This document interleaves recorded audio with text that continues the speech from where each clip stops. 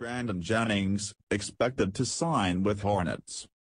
Per Pistons coach Stan Van Gundy, Jennings is expected to join the Hornets after he was waived by the Knicks on Monday, Chapman of Pistons.com reports. The report comes from a rather odd source in Van Gundy, Jennings' former coach in Detroit, who told reporters that he spoke to Jennings' agent Monday morning, and the agent informed him of his client's decision to join the Hornets.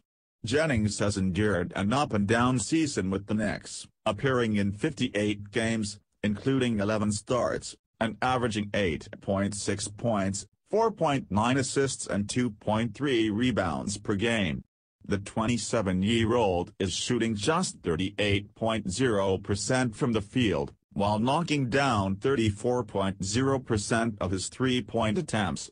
Despite the inefficient shooting numbers, Jennings would still be a valuable addition for the slumping Hornets, who will likely be without Ramon Sessions, knee, for a few more weeks.